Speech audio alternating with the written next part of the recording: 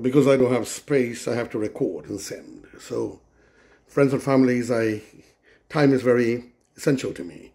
And here I am in lockdown. Today is the last day in Ontario, Canada with my mom, and then I'll be leaving shortly. But the few hours I have, I just can't waste it. I have done my chores for her and for the home, but I want to send this message, and then there's a problem or issue with Facebook. So I will just try to voice, and you enjoy. So here's my blessing to you.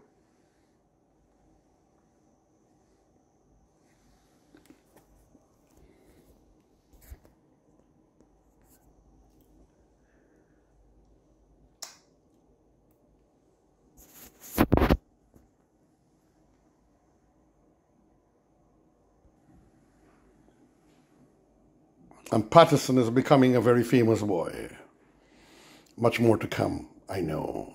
So listen to these words, my friends. Cautiously, carefully, listen to these words that I will read from the newspapers and that I will give you certain advisories and points and directives, guidances from my face, from my words, from my mouth and my heart for a better Guyana, for a better you,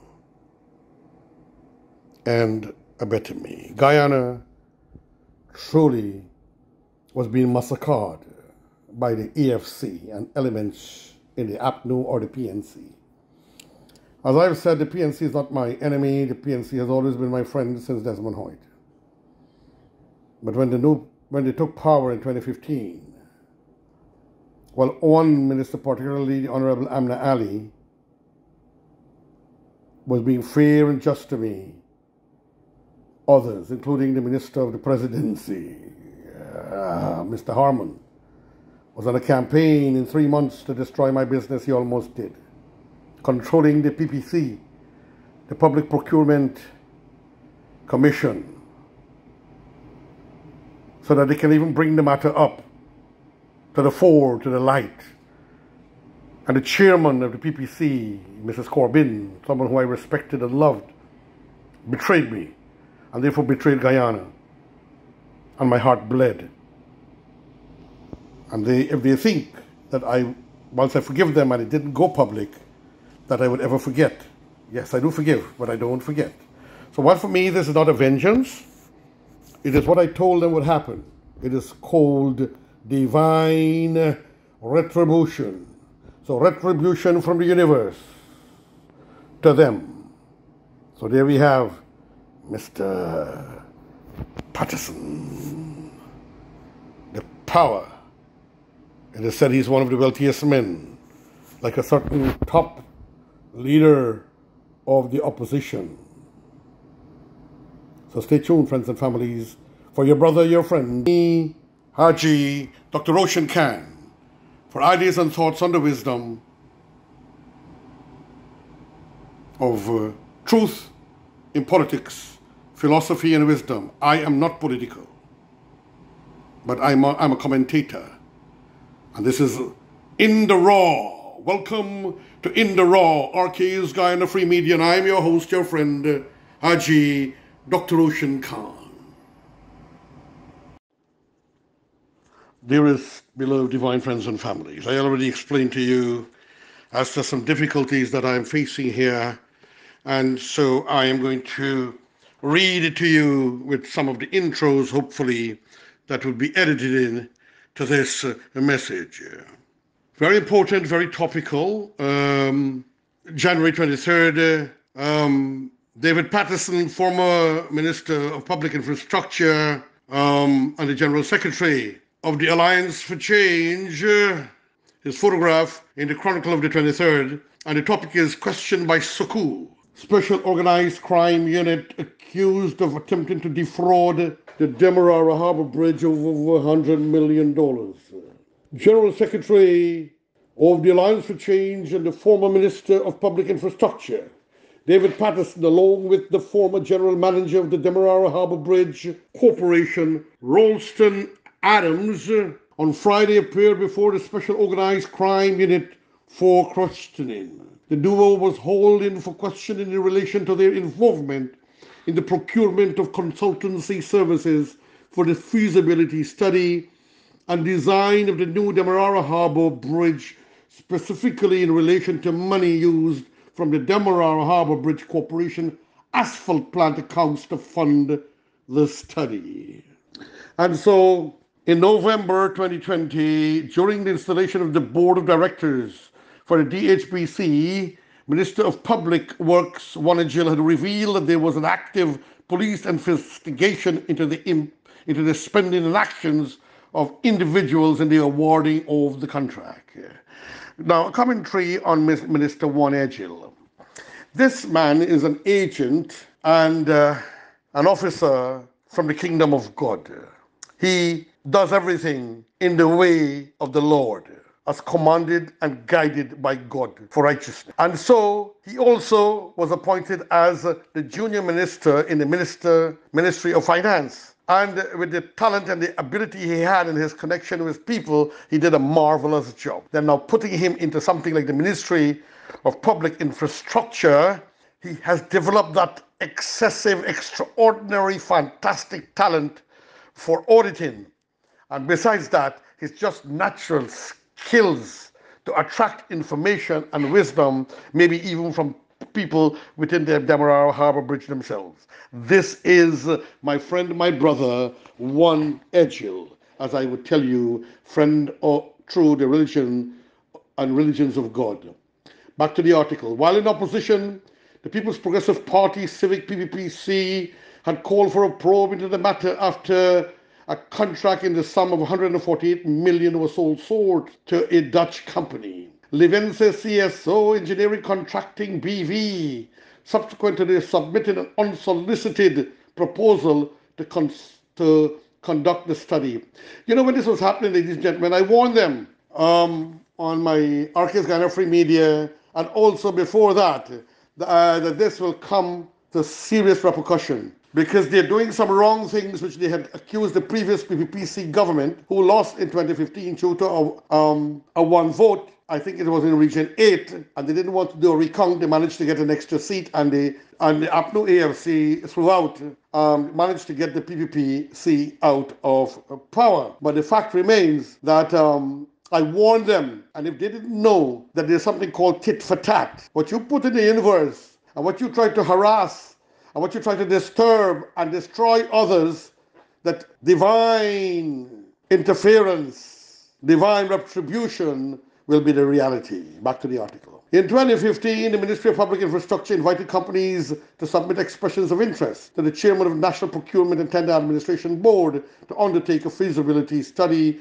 for the development of options for the Demerara Harbour Bridge. Some 23 foreign and local companies submitted EOIs, expression of interest, by the December 2015 deadline, from which 12 were shortlisted. However, only 2 of the companies submitted proposals by the March 2016 deadline. And after negotiations with one of the companies, the MPI, the Ministry of Public Infrastructure, now truly and properly named the Ministry of Public Works, informed the MPTAB of their decision to annul the tender with the intention of retendering at a later stage. However, the contract was never retendered. And there goes the crux of the problem of the attempt of corruption and thievery. And we know those ministers and those power boys, a big one, someone who is assumed to be, it is said, like the status of a warlord, even though the APNU have several warlords. And so this is what transpired, my beloved divine friends and family. Patterson, by memorandum dated November 18, 2016, made a request to the then Granger Cabinet for consideration and approval to use funds from Demerara Harbour Bridge Corporation asphalt plant to fund the feasibility study and commence contractual management engagement. I beg your pardon. Remember, this is in the raw, so a mistake is allowed and correction. With Livingston CSO as of the 1st of January 2017, which is a total act contrary to the laws of Guyana and the World Bank and the United Nations and the world. Once again, the APNO AFC is on skullduggery and mass thievery, and those supporters who are maniacally applauding and loving blindly need to understand the truth of what has taken place. This request to cabinet was not forwarded through through the NPTAB, but submitted directly by Patterson. And on November 25th, 2016, Cabinet approved a total sum of $161,514,420 to be used from the Demerara Harbour Bridge asphalt plant. Ladies and gentlemen, this shows it is not Patterson alone. Unlike what they did to several members of the Cabinet of the PPPC, this SOCU, this new powerful, democratic and fair SOCU, need to hold most of the former Cabinet before the courts. The minister of the former presidency need to be held before the court, my friends and families, including all the others. I know President David Arthur Granger can't due to the fact, but it shows that they were in cabinet and they approved it, knowing that it was contrary to law and there was big money involved, obviously for electioneering and pocketing and for fancy living of the boys. So, friends and families, former general manager of the Demerara Harbour Bridge Corporation and project manager for the consultancy Rawlston Adams on December 9, 2016 signed a contract with Levensko CSO Engineering Contracting BV. Adams had informed the PPPC during investigations into that matter that the board of DHBC was not a party to the decision to use the funds for the stipulated purposes, and he did not sign the contract on his behalf, on behalf of the DHBC, but only because he was requested by Patterson to do so. It is obvious, with all the gold bangles and all the gold things in hand, that there were other assumed skullduggeries in place involving many people. Knowing that the gold bangle was wrong, and he allowed it, then therefore it is fair for an investigating team to say that he was involved in this skullduggery, and Patterson smartly allowed him to sign on behalf of Patterson, but by instructions. When Mr. Welch, who is going to go to court very soon, and who we're going to invite the former minister of the presidency also to court to answer for terminating my contract before I could start, the secretary of the Treasury, a wonderful, brilliant gentleman, I can't recall his name, a doctor, who gave up and dropped everything and left the country after he realized the corruption and the deceit. He asked Welch in my presence, did you ask for a letter of authority to terminate the contract of RK Security? And Mr. Roshan Khan. And from the conversation and the lips I was reading, the answer was no, he did not ask, but he received instruction from the Ministry of the Presidency. That former minister, will also have to end up in the court on my matter.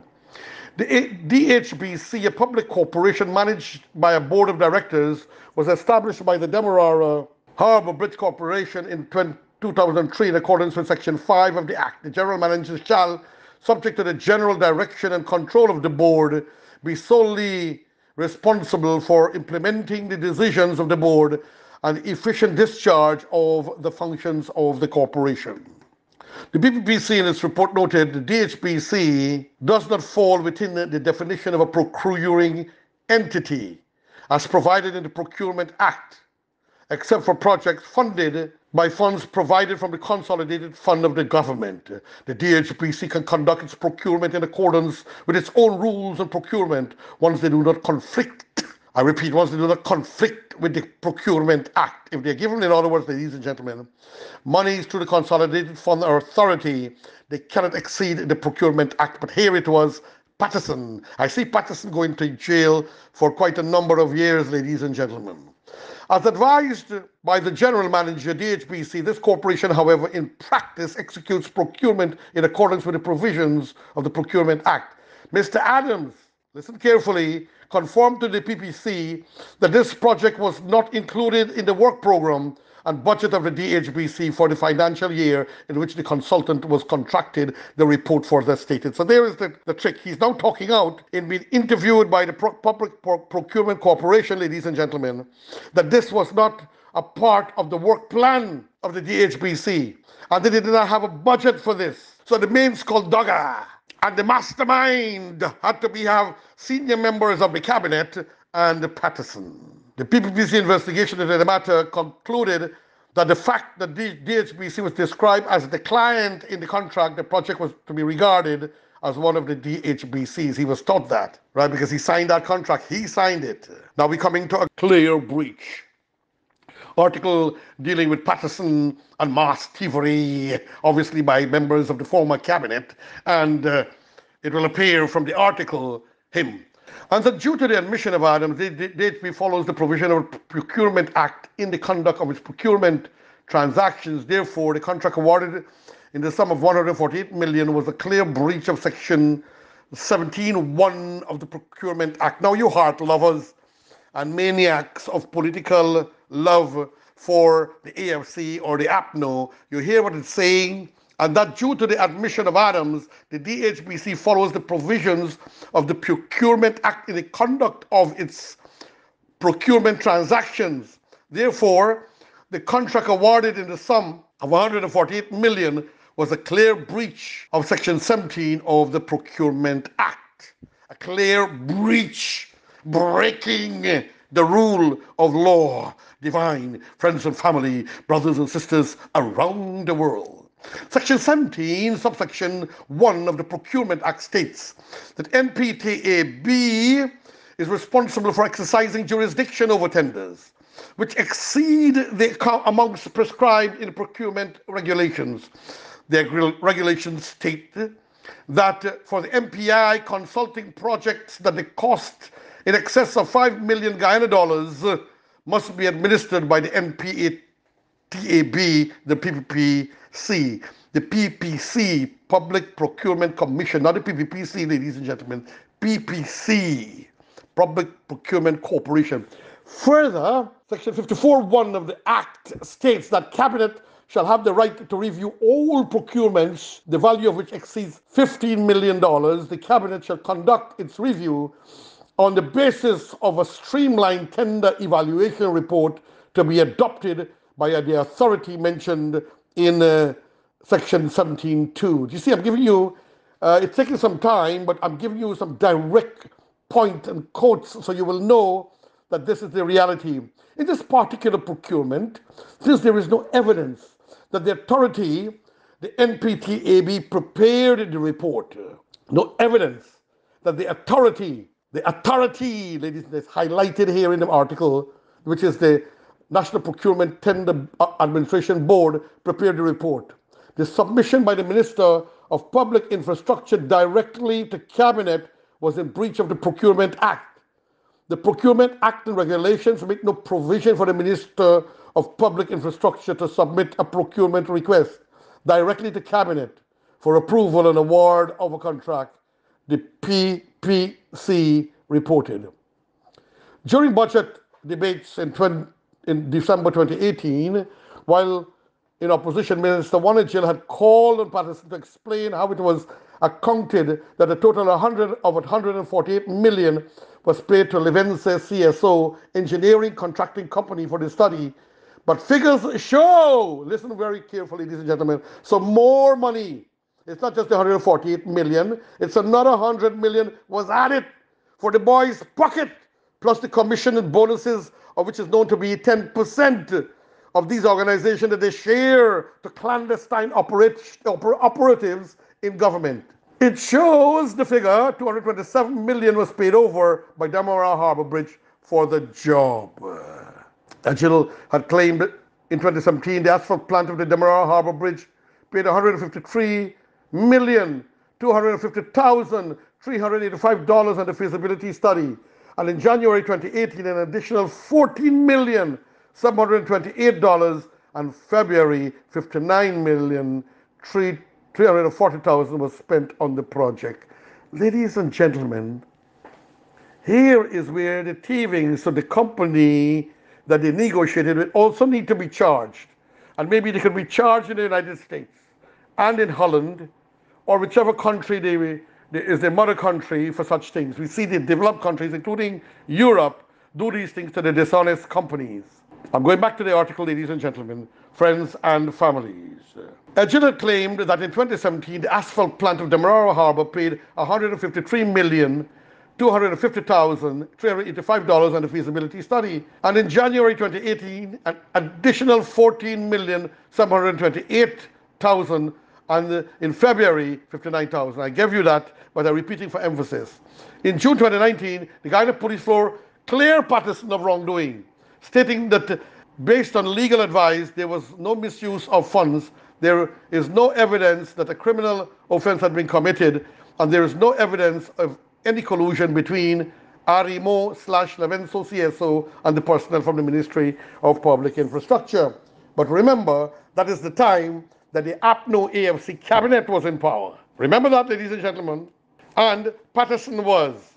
And they had a certain power of the police force at that time, because we saw how certain elements within the police force try to force situations, including, sadly, embarrassingly, putting my guards out of the compound of the Arthur Chung Civic Center so we could not see any skullduggery they had intended to perform. So the police at that time was very questionable. Now we have a proper crime chief. Now we have a proper commissioner of police and others set in place. And so they obviously interfered with the police investigations. And this is my opinion, ladies and gentlemen. Patterson is expected to appear in court on Monday to face a charge of attempting to defraud the Demerara Harbour Bridge in excess of $100 million. I challenge personally, Mr. Patterson, I will pay for you to face a polygraph machine. And if you agree to that, that will show Guyana and the world, after questioning, that you were not involved in the skullduggery of thievery, Mr. Patterson, Mr. Opposition Leader, Mr. Mr. Ramjatan, Mr. Ramjatan, the Russian kidnappers and maybe murderers. If I'm saying, ladies and gentlemen, if Ramjatan cannot produce the evidence and speak the truth, he needs to be hauled before a commission to see whether he kidnapped or sold those Russians into slavery or murdered them. We need a murder probe into Mr. Ramjatan, who is also defending his friend and his brother. And we know how cheese normally split amongst rats. We know rats love cheese, and rats sit down in a community and they massacre cheese. Friends and families. Back to the article. Gifting expensive stuff, friends and families, ladies and gentlemen. Meanwhile, the Guyana Police Force has been called in to investigate the circumstances surrounding government agencies gifting expensive items to the former Ministers of Public Infrastructure, David Patterson, and a beautiful young lady that I appreciate, never expecting that she would fall, for I thought she was a wonderful professional in the cause of development in the philosophy of the AFC, which became one of the worst skullduggerers of thievery in the nation and in the Caribbean as I have ever seen.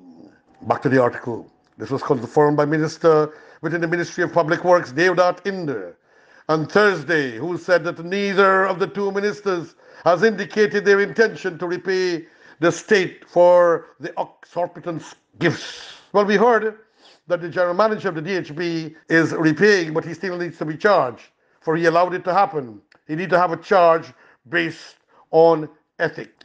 This was confirmed by Minister within the Ministry of Public Works, Devdat Inder, on Thursday, who said that neither of the two ministers has indicated their intention to repay the state for the exorbitant gifts. They have been defending themselves. Indar posited, and don't make joke with Mr. Indar, another financial powerhouse in this nation. The state for the exorbitant gifts, they have been defending themselves. Indar posited. According to 2016 records, the Maritime Administration Department, MARAD, had purchased a birthday gift for Patterson valued $60,000. Further, in 2018, the same agency purchased a $384,700 bracelet for Patterson from King's Jewelry World. Patterson had initially denied receiving the gifts, saying that the reports were crafted in an effort to tarnish his reputation. What a reputation!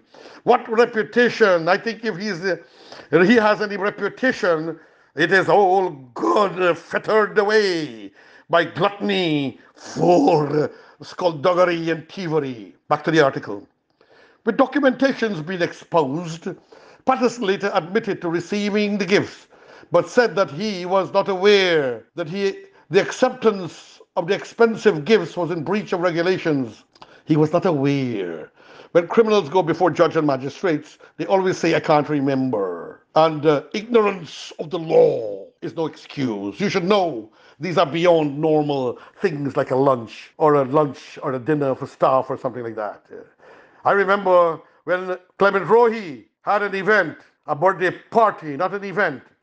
All of us of the commission, the National Commission of Law and Order, we came together, gave him a gift, and we bought lunch. And he was moved. Not like what we see here with the APNU AFC ministers, masters of skullduggery and thievery. Documents from May 2020 showed that Marad went on to approve a majestic sum of $704,292 towards the purchase of a birthday gifts, friends and families. Unlike the previous years, the 2020 records did not specify that the purchase was for Patterson birthday gift. You see, it didn't show it was for that. So there was definite skullduggery. The then Minister of Public Infrastructure also received gifts from the Transport and Harbours Department, the Guyana Civil Aviation Authority, and the Demerara Harbour Bridge Corporation. The Junior Minister of Public Infrastructure, Annette Ferguson, was not left out, as she received items valued at $1.4 million from agencies under the ministry, which included master beds, queen-size beds, refrigerator, household furniture. However, these was classified as donations. Donations, not to charity, but a big shot within the APNU EFC. A spreadsheet from the DHBC showed that in excess of $6 million in donations were given to the Public Infrastructure Ministry between June 2015 and July 2016. Ladies and gentlemen, friends and family, brothers and sisters, bask on that and think for a moment that your taxpayer dollars, the wealth of your nation of a poor country, at that time nothing was coming in, and they were fettering your money as if it was rats chewing and mascaring cheese. Friends and family, your friends and your brother, me, Haji Dr. Roshan Khan, in the raw. RK's Guyana Free Media saying thank you and farewell, friends.